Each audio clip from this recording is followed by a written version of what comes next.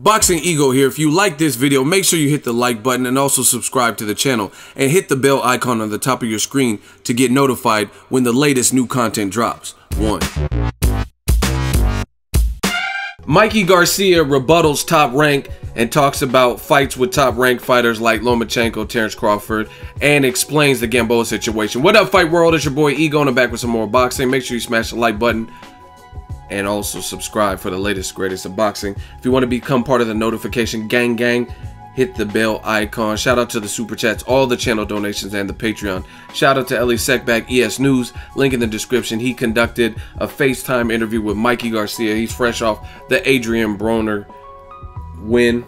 I thought he looked good. He controlled the distance and kind of did what he wanted. Got off first, and great underrated body attack.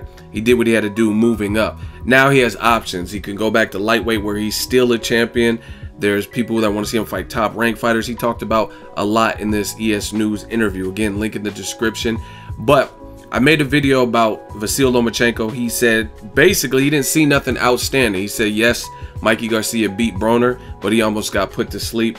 I think that, I don't know, you know, fighters take jabs. I was at the fight and I didn't see it being all that boring. I think Broner obviously could have let his hands go, but you have to give credit to Mikey Garcia. Obviously, to me, when fighters freeze up and we're not used to seeing them, like Broner always fights in spots and spurts and doesn't always let his hands go, but never really to that extent. So to me, I got to give Mikey Garcia credit for that because I haven't really seen Broner that hesitant. Usually, and I was tweeting this live as I was watching the fight, Broner is kind of a notorious slow starter, but come second half, he starts opening up. He did it with Paulie Malignaggi. Paulie was winning some early rounds, getting him with the volume and kind of bringing the fight to him. And then Broner started to open up, land good shots.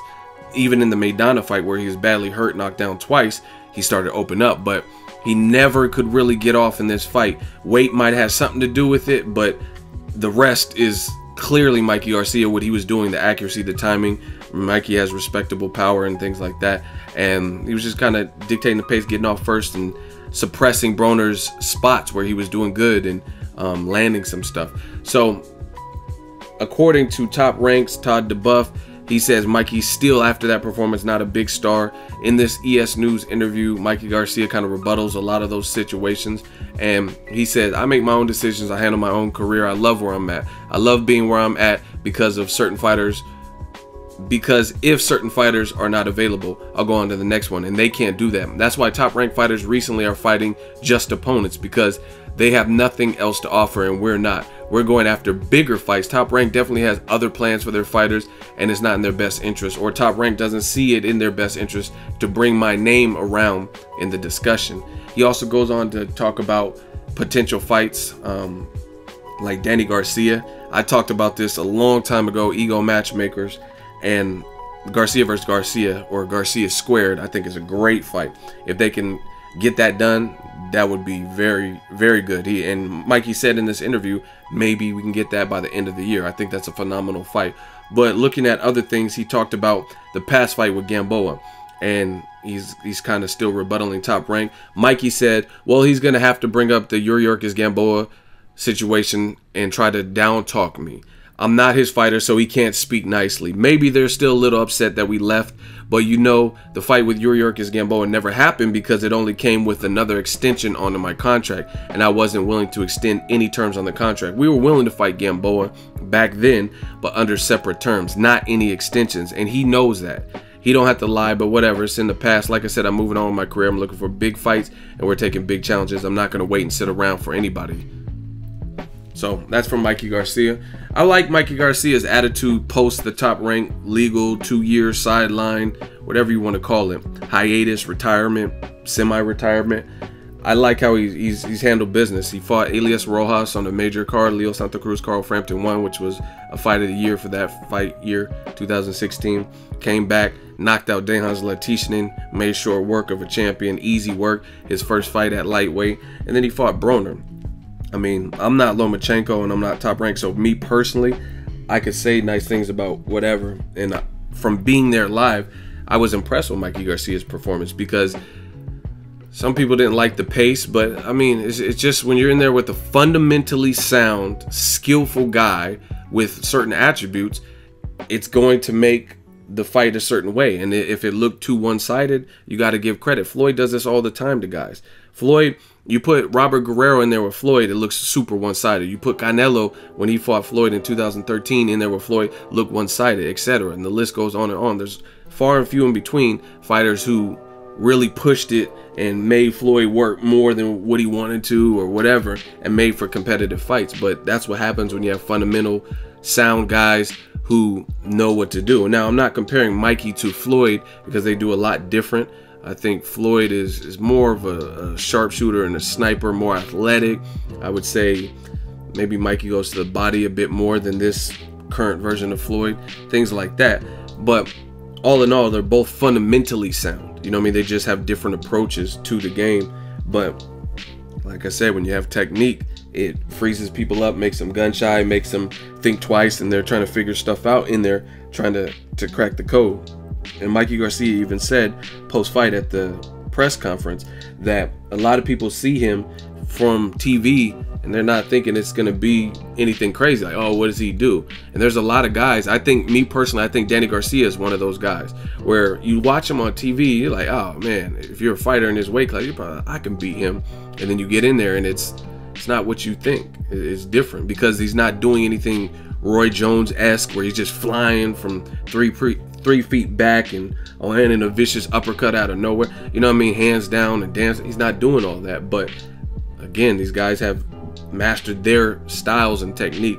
So this was a good interview with Mikey Garcia. He kind of clarified the Yuriorkis Gamboa. The situation kind of didn't look good because it looked like Top Rank wanted to fight Gamboa and 50 Cent. Something special, man. They looked like they wanted to fight, but he gave his side of it, and he's saying that they wanted an extension, which is something that promoters do. They say, hey, you want this fight, you got to sign with us another 2 years or whatever the clause is or whatever the extension is. And he sounded like he wanted to get out of the contract and he was willing to fight him, but not under those terms. And sometimes when you can't agree, then you just, it's like, what's the word? It's like a stalemate, where you got, it's just you're at a standstill. Promoter wants you to extend in order to promise you this person, this payday in this fight, and you don't want to. You want to fight that person.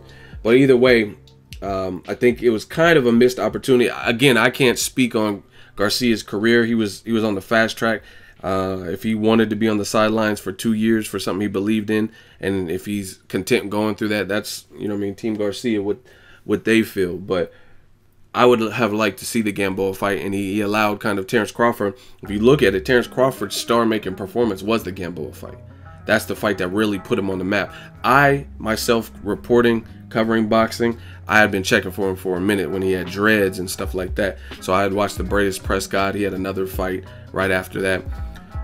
But the one that really put him on the map, I think, is the Gamboa. He was undefeated, slickster, speed, power, and Terrence Crawford had to make some things happen. But one thing Garcia said in the fight, when Ellie asked him about fighting Pacquiao, fighting Terrence Crawford, fighting Vasyl Lomachenko, he gave praise to those fighters, and he also said those three, Pacquiao, Lomachenko, and Crawford, would all be more competitive and basically more difficult fights than Gamboa. He believes he can beat Gamboa. It sounds like easy work, and he would have been the easiest of the bunch. I want to know what you guys think. Would Mikey Garcia, at the time when he was still in the 126, 130 pound division, whatever division, would he have beat Yuriorkis Gamboa before Terrence Crawford, before Gamboa just quit, before all of that? Would he have beat that version of Gamboa? And who was at fault for that fight not happening? I want to know what you guys think. Drop that in the comment section. Me, I'm looking forward to it. I want to see Lomachenko versus Rigondeaux before Mikey Garcia, but I think that's an easier fight to make. You know what I mean? I really see some bad blood with Top Rank and Garcia. I mean, they're speaking out and like, oh, I wasn't that impressed. He wasn't in a scintillating fight. And Lomachenko's talking about Garcia. The president's talking about Garcia. You know what I'm saying? So anytime you have that, from my perspective, it makes fights harder to get made. Same thing with Mayweather-Pacquiao. It got to a point where both sides are like, you know what I mean, talking about each other. Freddie Roach is talking bad about Floyd. Aram's like, Mayweather, he's a boring fighter. And Pacquiao saying his thing, and Mayweather saying his thing, Floyd saying, and it just, that's not how business is handled, and it's just like some Bloods and Crips stuff. You're never gonna have any kind of peace treaties or agreements if both sides are just warring and verbal sparring throughout the media. You know what I mean? If they really want to get this Vasyl Lomachenko Mikey Garcia fight and do a joint co-promotion, then they have to really figure out the parameters, because so far Lomachenko's been fighting on HBO, Mikey's been on Showtime. You have to work out those bugs and those details. It can happen, but if it's a pissing contest, then it won't happen. So Mikey Garcia sounds not pessimistic, but he's basically saying the ball's in their court. If it's a fair offer, we can bring him over to Showtime and stuff. We just don't know the logistics, you know what I mean? So I'm not gonna hold my breath, because I've seen this too many times where this Cold War or feuds and all that happen, and then the fights never get made. So I want to see Mikey Garcia in a big fight. He still has some people over there on the Al Haymon side that he could fight, like Danny Garcia, which they talked about. I think that's a great fight. I think Lomachenko should really fight Rigondeaux first before moving up to lightweight. If he moves up to lightweight, the Rigondeaux fight's off, and that's a fight I want to see. Two of the best people out of the amateur circuit. That's my thoughts. Mikey Garcia, he's looking for big fights, and he really deserves it. Knocking out a lightweight champion, and he has some options. I would like Robert Easter Jr., Jorge Linares. He's fighting Campbell. The winner of that fight, I think, would be a good fight. Danny Garcia, if Garcia wants to move up again to 47, or I don't know if Garcia can make a catch weight, but there's some options aside from Lomachenko. But I don't want it to be another Gamboa Garcia situation where it's a mega fight at the time and it just falls behind the wayside. Mike Garcia, Terrence Crawford, and Dongo winner would be phenomenal. You know what I mean? There's some options. It's just, like I said, it's just a matter of setting pride aside and working out the logistics with two sides that don't always see eye to eye. Let me know what should be next for Mike Garcia. Link in the description for the interview. Drop your thoughts in the comment section. Make sure you smash the like button. As always, hate, comment, and subscribe. Till next video is Ego signing off. So if you enjoyed this video and want more content like this on the channel, you can show your appreciation by going to the PayPal donate button or the YouTube support button, and you can donate any amount that you feel is equivalent to the value of this video. Much more to come. Thank you guys for your support. Boxingego, the future of boxing.